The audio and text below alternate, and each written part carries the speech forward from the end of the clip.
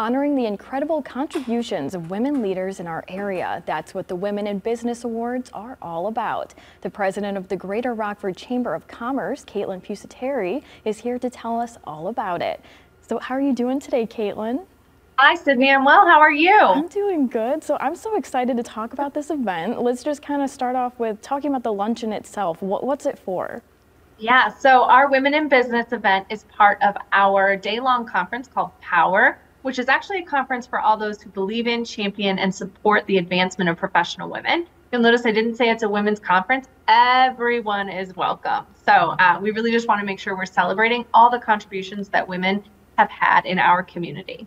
Yeah, and I know that there's different awards that are given out at this luncheon. So what kinds of qualifications does a woman have to sort of win these awards?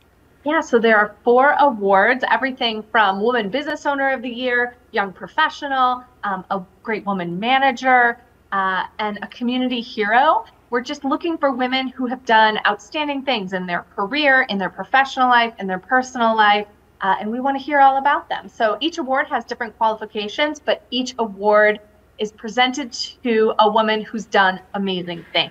The great news is the nominations are really easy to fill out, so it's a great time to really, say thank you to a woman who has made a big contribution to your organization, to your life, to our community, and just make sure she's nominated.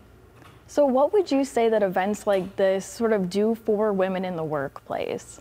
Oh, they're so empowering.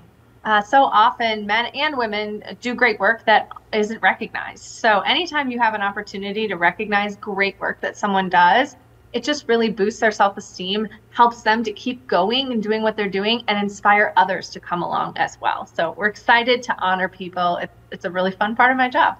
Yeah, and so what does it mean to you to be a part of this? This is such a cool event. It's such a cool event. I'm actually the first female president of the Greater Rockford Chamber of Commerce, so this hits home to me. I always want women to feel supported in our community, to know they belong, to know their voice should be heard. And conferences like these, events like these, awards like these help to promote that women are really an important part of our economic development fabric in our community. So yeah. It's a great time. My last question for you is just how do people nominate someone? Yeah, they can go to rockfordchamber.com and find a very quick and easy to fill out nomination form. They are due October 11th. Sydney, I'd love to see you nominated. Well, thank you so much, Caitlin. This was absolutely great. Is there any last minute things you want to say before we go? I don't think so. I would love to see everybody there. There's lots to learn, lots to celebrate. It's a great time to be a woman in the Rockford region. For sure. Thank you so much, Caitlin. Thank you.